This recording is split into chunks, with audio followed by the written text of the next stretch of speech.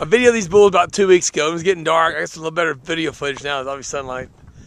Powerful Charolais bulls here in Central Texas. They got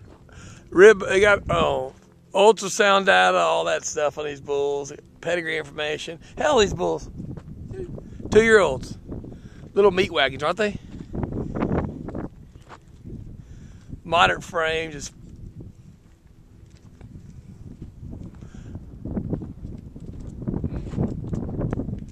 there's a couple different types of bulls. Like that's a little lankier bull right there, but then on the end here, 2 little meat wagons here.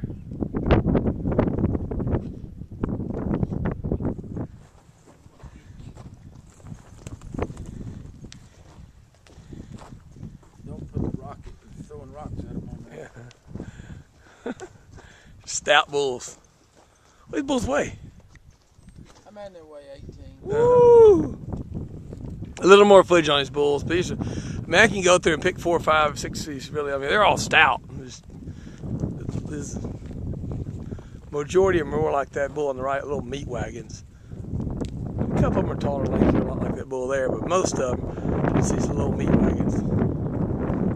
Again, they're in rocky pens. Some of these bulls, they're kind of gimpy right now just because they're great on rocks. But I assure you, once you get these bulls turned out, they'll be able to hustle. Woo! Woo! We're outside Sweet Eva in Star, Texas. Powerful group of 2-year-old Charolais bulls. Bulls are ready for serious work. They have pedigree information, ultrasound data, are all just ready for your cows. Nice set of Charolais bulls. Again, I have video footage I took a few weeks ago of these same bulls. They're nice bulls.